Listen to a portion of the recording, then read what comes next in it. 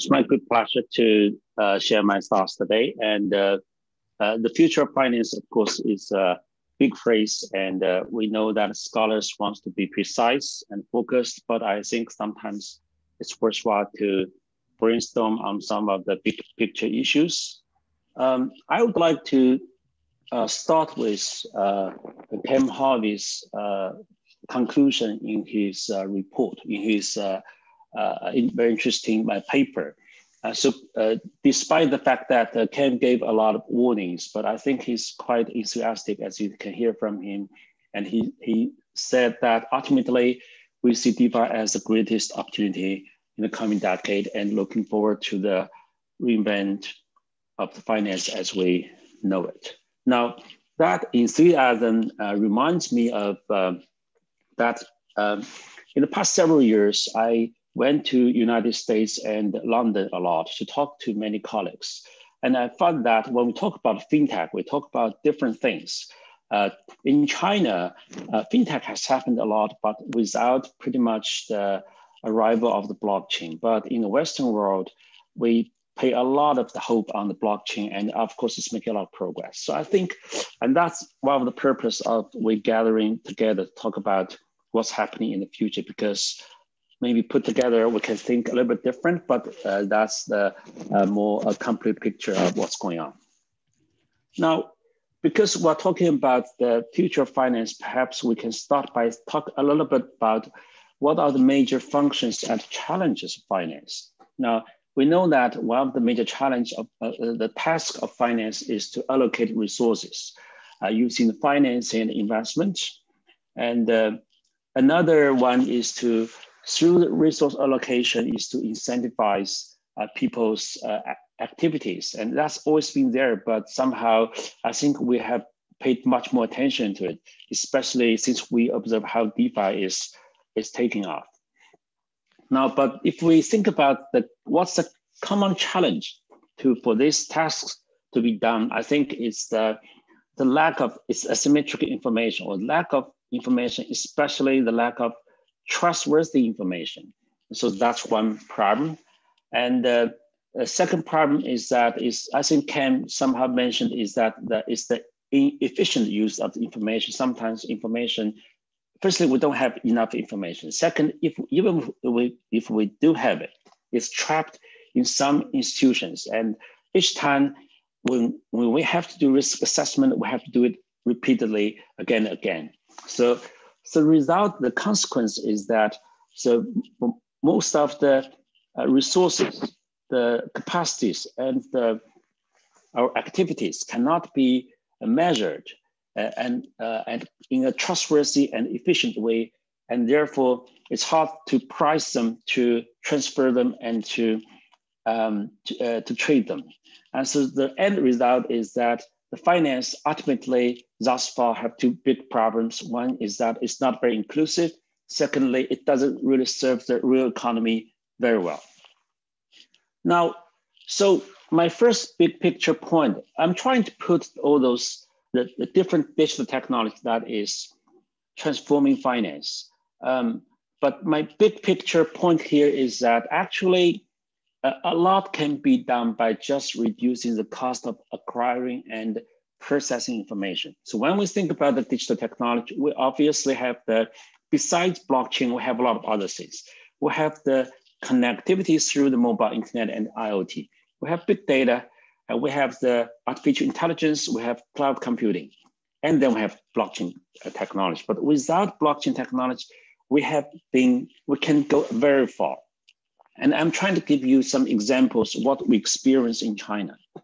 So China is quickly transforming itself into a somewhat digitized economy, and without materializing the impact of blockchain yet.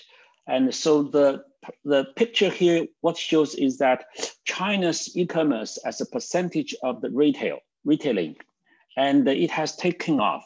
Back in 2010, it was actually lagging from many countries, but actually in the past 10 years or so, China's retail sales now, by the end of last year, was about 27% of the retailing.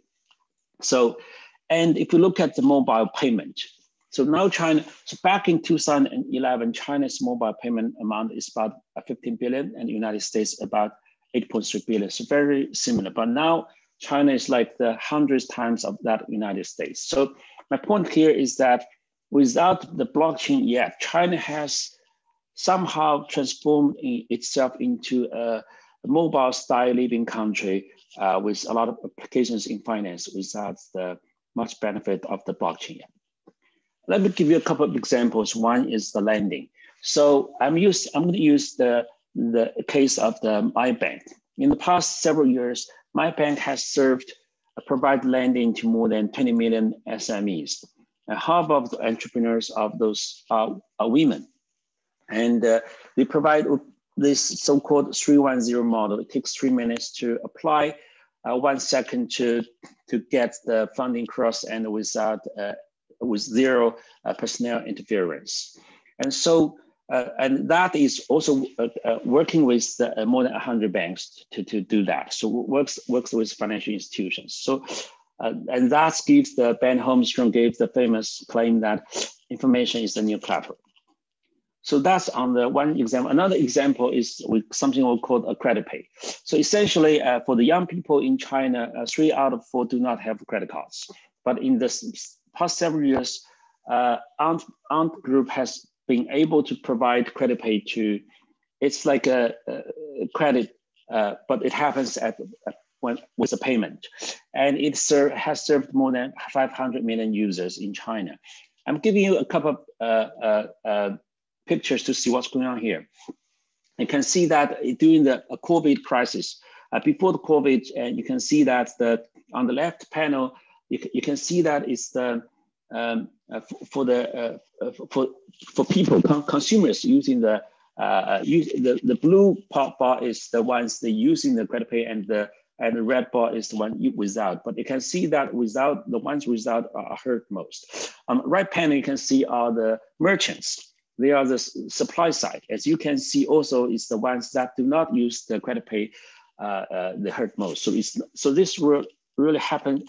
My point here is that credit pay helps both the consumers and the suppliers, especially a lot of the SME service providers. So that's my first point, is that without the decentralization, without much of the blockchain, if you have the big data, you have the connectivity, you can actually help. You can already help the finance a lot, make it so much more inclusive. China has transformed into a country with more than 1 billion mobile payment users without much of the use of blockchain. Now, then, of course, we would like to have the blockchain. Blockchain can solve the problem. I think make the information, if you have it, it becomes much more trustworthy, and so it can be transferred. So you don't want this to be trapped into one institution. So I think there are a couple of ways to do this. One way is to use the DeFi to get around the institutions. And another way is to use the permission chain. That is they have the multiple institutions, but somehow they trust, they agreed upon the quality of the information. So the first part, let me brief mentioning of the DeFi part. Now, despite a lot of the concerns some of the experts already mentioned today, I think the DeFi, it starts with the cryptocurrencies, has made tremendous progress. And just some examples, you can see that many of the financial institutions that are handling the crypto assets, they have huge valuations. For example, Coinbase, its valuation has grown from 5 billion to 100 billion. And you have the PayPal, you started to use the Bitcoin, and Robinhood increased from 11 billion to 40 billion within half a year. Now, and so a DeFi world indeed has made a lot of progress. So as back in 2008, we have the Bitcoin, then 2011, we have the Ethereum as the smart contract platform. On top of that, we already have a stable coin that is to make the currency more stable, and we have the deposit and the lending of the tokens. We have the automated market makers. We also have started to anchor the real world asset into the tokens to enter the DeFi world. We also have to enable the real world information to pass into the smart contracts. So a lot of progress have been made in the DeFi world. And especially, I think what's most interesting is how they use the tokens to incentivize all stakeholders. Indeed, the whole DeFi world grown by financing itself. So I think it's really, we can see how a lot of the progress has been made. But of course, it has a lot of limitation of the DeFi world. I think the one major problem is the trilemma, beautifully explained by Marcus Billionaire and in his papers. Basically, if you want to get around the current institutions, the cost of proving everything is so high. So it's very hard to be efficient. And so it's not only the scalability issue, also that we have I call this Oracle problem. So basically, it's actually, there's a lot of because the real world is based on the institutions. So if you want to get around a lot of things, then basically you are very far from the real world. So you, in a sense that you are not serving the real world very well yet. You are kind of far from it. So that's a huge problem of the DeFi, besides its compliance issues. But I think that DeFi, as I said, it already made huge progress, especially with the digitized assets. As we know, for this beautiful, I'm not sure how beautiful it is, the picture, but we can see that it's also already worth like $69 million. So I think the combination of the DeFi and the digitized based asset is likely to take off. But still, there's a huge real economy that there's very little trustworthy information that can be put into the DeFi world. So that is a huge problem if you want to be as inclusive as Cam Harvey has hoped. So that brings us back to the progress of the permissioned blockchain. Now, that I want to introduce to some experience from the on-chain, which is the permission chain powered by ARM Group. So it has something to claim that is now being on-chain has been used for used in more than 50 use cases. More than 1 million companies are connected using on-chain. It has more than 100 million items to be uploaded onto the on-chain, and it has the #1 accumulation of the patents of the blockchain in the world. And now, and I don't have time, but basically it tries to provide the basic the infrastructure for the permission blockchain. It has the basic technology. On top of that, it has the smart contract platform. Then it can support finance, support other daily life use cases, and also for public services. Now, let me give you several examples. One example is that it can use products tracing on the e-commerce platforms to make sure they are trustworthy, and so that has increased the sales by a lot. And so actually hundreds of thousands of items on the Alibaba's e-commerce platform, the categories of products, they're on-chain, and their reputation, the negative review rates actually decreased by 50%. So somehow they are more trustworthy. And another good example is the jurisdiction chain. Now, out of the about 3,800 jurisdiction courts in China, about 3,200 of them now actually can use the evidence from the blockchain from jurisdiction chain yet already. Now another example. I'm just giving you a 2-minute warning. Okay, I think almost that's good. So then another thing is the electronic signature. It's not ARM Group, but it's one of the students I have in China. So what it does is that this just give you several numbers. So all the documents will be digitized, And now it's only about several percent, but they're really progressing very fast. And as my student predicts, he's an entrepreneur, that within 3 to 5 years, I think he think about half of the contracts, all the contracts will be digitized. And as you can see, they can be used to be in the course. Of course, they can be used to support financing because they represent and also based on the smart contracts that can be settled quickly. And finally, another interesting example is selling the movie tickets. And now it used the tokens, and it found that largely increased the power because the fans are able to they can promote this to their friends, this or that. So you can see that the power, as we see in the Western world, in the DeFi world, then you can see that the marketing power from 1 yuan to 1 yuan spending of the marketing, that leads to from 3 yuan to 5 yuan. But anyway, so let me conclude. My point here is that I see different type of digital technology, and they are all shaping the future of finance. It's happening right now.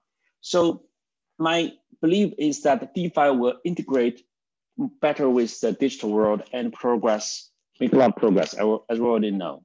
It will also be accepted by more institutions. Those institutions can issue tokens and digital assets and enter into the DeFi world. So as a lot of the participation, I think that's exciting. But still,